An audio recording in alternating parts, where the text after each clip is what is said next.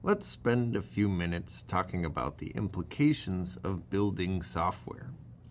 We've learned all these tools for managing complexity of large programs because building large programs might be something we want to do in the future. And in fact, we have a lot of people studying computer science these days explicitly for the goal of working on a software engineering project in the future as part of their career. And building software for a living or contributing to that process can be a good job. The work is interesting.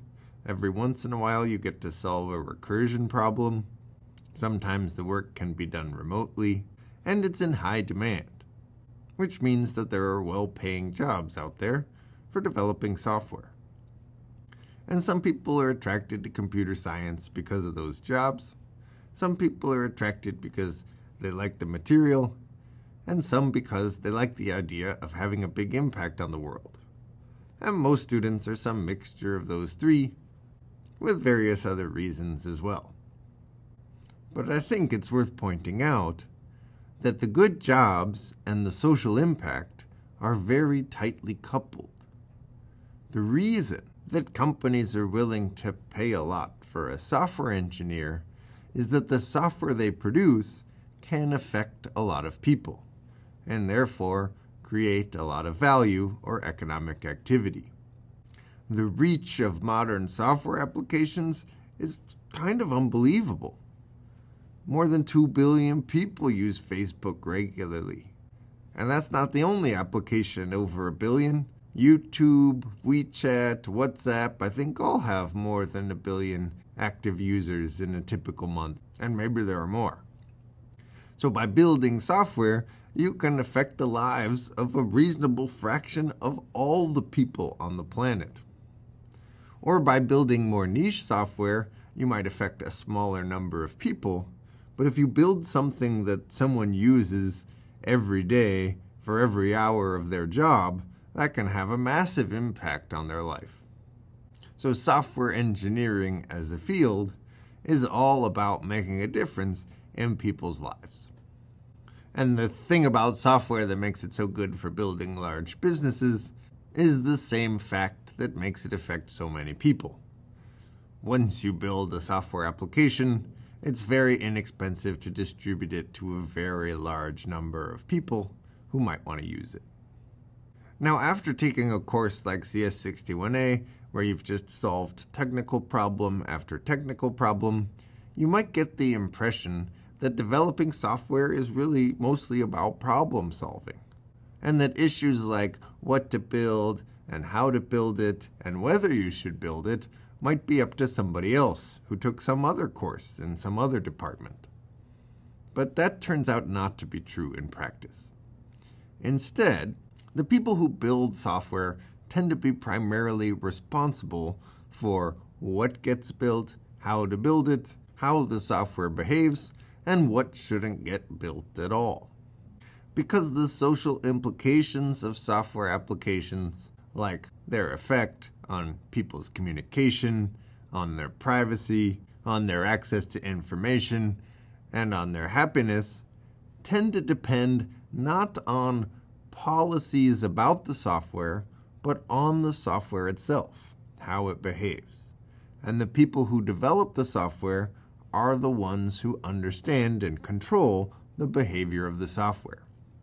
So, if you're building something and you don't take responsibility for its social implications, meaning the impact that it has on other people's lives, then probably nobody will. Or if somebody else tries, they won't be in a position to do as good a job as you could do. So more and more we see in industry that software engineers are being asked to think about the social implications of what they build and make sure that they consider the consequences of their work instead of just solving problem after technical problem. So let's look at a few instances of where that comes into play. One right now is about privacy. There's a lot of work at the moment in trying to figure out what policies and laws should govern information privacy and information ownership of consumers who are using software in their daily lives. And what we hear out of tech companies is very different today than it was 10 years ago. 10 years ago, Mark Zuckerberg, the founder and CEO of Facebook, said people have really gotten comfortable not only sharing more information in different kinds, but more openly and with more people. That social norm is just something that has evolved over time.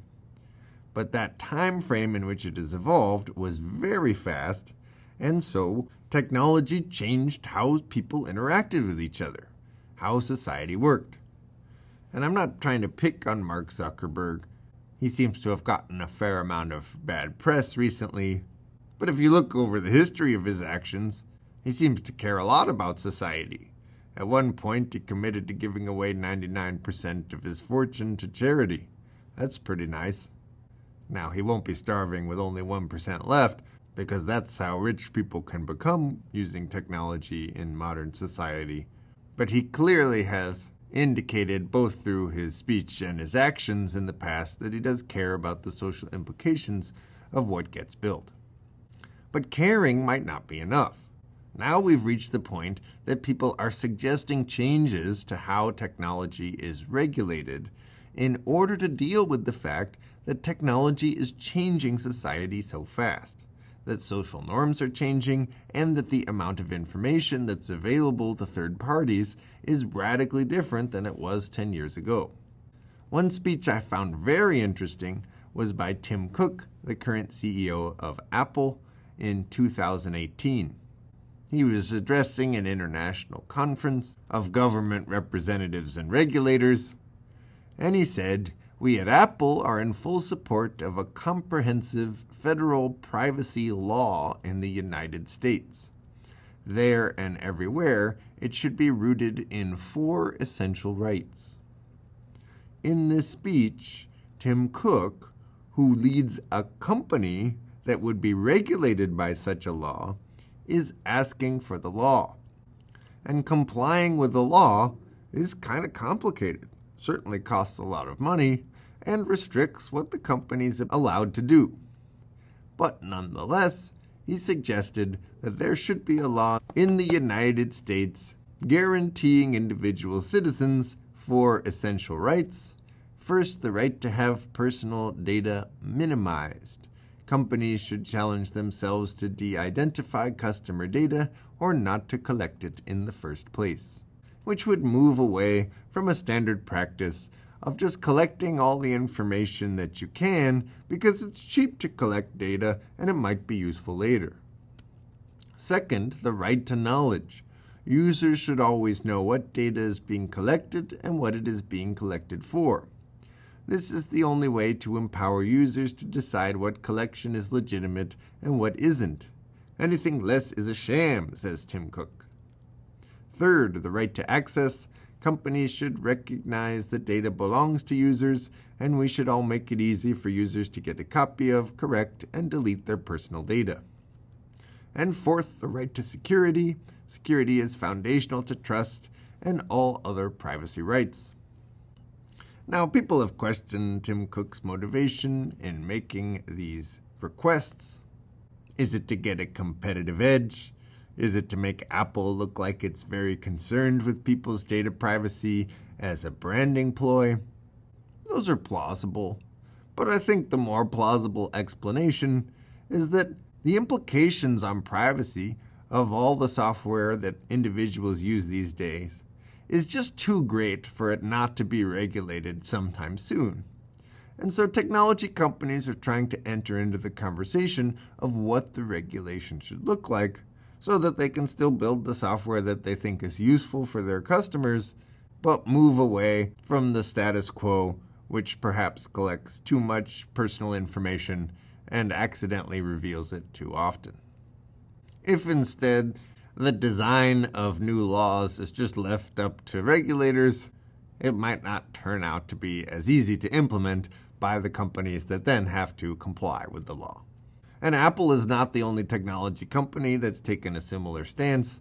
In the last year, several others have followed suit, and I think you can expect that a lot of the people who joined large technology companies for the purpose of just building software, will instead be involved in this other interesting process of figuring out what rules should be in place around what software can do, especially related to privacy. But privacy isn't really going to be affected most by laws and regulations. It's mostly affected by software design itself. How the software behaves includes whether or not it's secure, so is stuff that's supposed to be private stay private. But also there's the user interface, which is supposed to let the user control some of what's shared and what's not. If it's hard to use, confusing, unintuitive, then massive privacy violations can occur, not because there's some security hole in the software, but because users don't understand what they're doing with it. And this is a persistent source of privacy breaches. People send messages to unintended recipients or allow access to people that they didn't really want to allow access to just because they made a mistake using the software. One of the lighter examples of this is this headline, "Grandmas keep accidentally tagging themselves as Grandmaster Flash on Facebook." Here are some examples. "Happy birthday, Cassie and Jesse. It's hard to believe 20 years have gone by so fast. Wish we could be there. Love, Grandpa and Grandmaster Flash." Which happens because if you take Grandma, then it auto-completes to Grandmaster Flash. And that means that Grandmaster Flash is getting tagged as mentioned in this post. And if he wanted, he could like it or read about Cassie and Jesse's birthday. "Happy B-Dat Jaden. Have a great day. Your card has been mailed. Love you, Grandmaster Flash." So the point of this example is that the way in which software is designed affects its privacy implications. And that's not a policy issue at all. That's entirely up to the software developers who figure out what the behavior of the software is. And if you don't think about the implications carefully, you might never come up with the fact that grandmas are going to be tagging a musician instead of just writing a nice note to their grandkids.